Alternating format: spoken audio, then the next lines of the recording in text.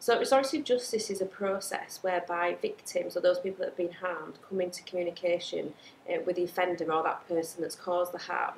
It's an opportunity for victims to meet and to ask questions about what's happened, to understand why something's happened, what's led up to, what's happened, and most importantly to talk about the impact and the harm that's been caused. The police and crime plan, which I'm responsible for setting, it's really important to ensure that the right priorities are within that plan, and restorative justice is just one of those that is encompassed within the plan. So making sure that all victims are offered the access to a restorative justice service is important.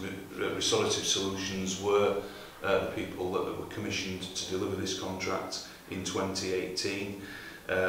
We know it isn't right for every victim, but making sure through the Victims Code that they are made aware that this service is available at a time that is suitable and convenient to them in helping to address whatever the issues are for them as a victim of crime.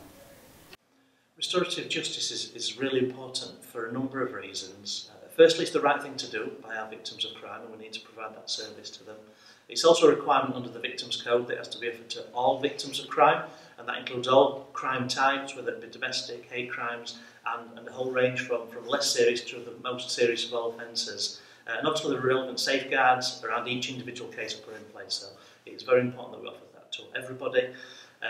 I've personally seen the benefits that restorative justice has offered to individuals victims of crime, that it has helped them in a wide number of ways, and I'm really pleased to say that we can offer that here in West Yorkshire. We can take referrals from victims, we can take referrals from offenders, we can take referrals from organisations that work with victims or offenders. Victims and offenders can self-refer. The offence doesn't need to have been reported to the police, so we can take unreported crimes as well as crimes that are reported. We also take referrals from organisations like Victim Support, the Probation Service, the prison, anywhere that works with victims and offenders. And what's really important for us is about raising the awareness of restorative justice, so victims can access restorative justice at a time that's right for them. So the expectations of officers and staff is that they do comply with the Victims Code, and part of that is speaking to the victim on a regular basis and updating them as to what's going on with their crime. But also part of that is having that discussion about whether restorative justice is the right thing to do.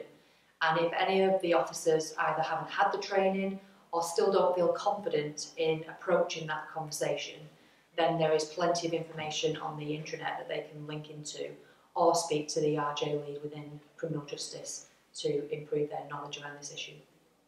I think in terms of messages, I mean, again, it comes back to making sure that all victims are aware that this service is available, and if it is right for them to take that up, and that's why having the contract in place really important to ensure that it's done in a professional and thorough way.